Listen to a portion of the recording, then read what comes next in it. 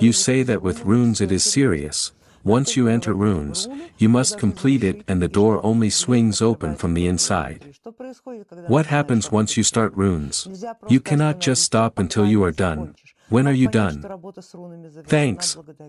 There is an algorithm in the form of the Futhark. And the Futhark follows the whole process from beginning to end, from the rune Fehu to the rune Dagaz. But before you find the answer to your question, you need to ask yourself, what do you need runes for? If you just want to get to know the runes, you can start with any of them. You can simply draw and study any rune per day. If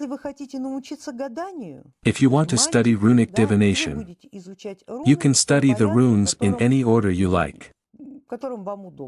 For example, you could read the whole book and then study each rune individually.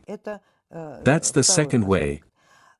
According to the methodology of our school, we study the runes as a tool for magical transformation, following a specific algorithm, from beginning to end, without interruption. We transfer our consciousness from one rune to another. In the process of magical transformation, the consciousness is transformed on the first rune and, already transformed, moves on to the second rune.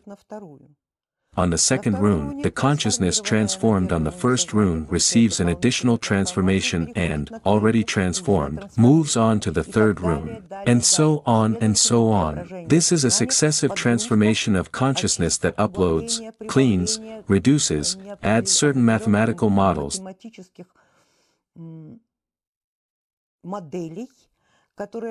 that modify the mind, transform the personality, that reaches the innermost part of one's being by the middle of the Futhark, and this innermost nature begins to grow a new personality, new essence, new flesh, new worldview, new consciousness, and this process goes up to the rune Dagaz. And so we gain a new level of rights. And when we in the school set ourselves the task of runic transformation, we do it with a specific goal. We must transform the consciousness to the level, the status, the class of warrior, no matter what our previous level was. This is our task. However, runes can be used to solve any task. You just have to define it correctly. The algorithm of study, the algorithm of work, is always chosen for a specific task. We do not live for the sake of the tool.